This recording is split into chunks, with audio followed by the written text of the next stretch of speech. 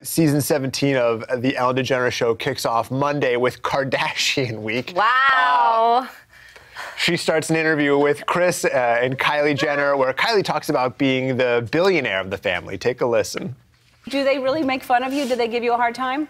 It's only when when we're like in a group chat talking about where we should go on a trip.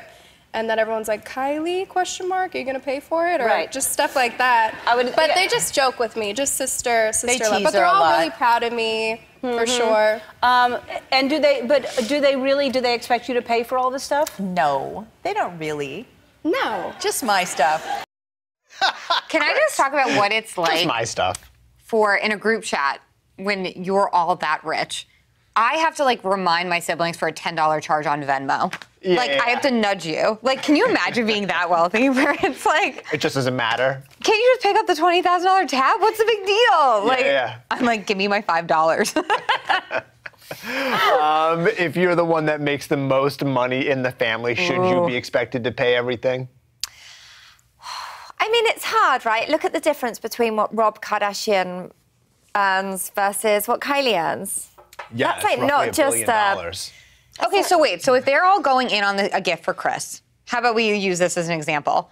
Is Kylie expected to pay the most? I don't think so on that. But like, do you know what I mean with stuff like that, where it's like, oh, we're all going to cover the cost of something extravagant. But are they all paying equal? If I was friends with a billionaire and they said, hey, for my birthday, I want us all to go to Nepal and Kathmandu and have this like $12,000 holiday, I'd be like, really?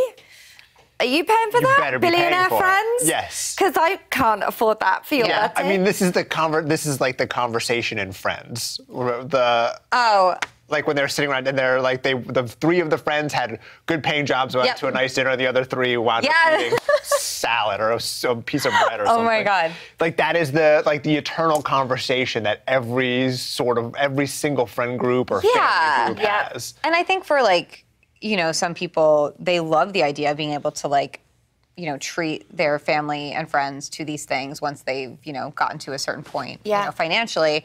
And I think that would be amazing to say to, you know, a group of friends, like, you guys, for my birthday, I want to do this, but I'm covering the cost. Yeah. It's fine. Treat me to a nice meal when we're there or whatever, do what you can. But I do think it gets pretty complicated when it's family, probably, sometimes. And, you know, it's like if someone wins the lottery and out of nowhere, everyone they've ever met is like, hey. Comes out of the and like woodwork. expects it, because they're like, well, you have it, so like give it to me. $1 billion. Yeah. I just want $5,000. Like, what is that? Too much to ask.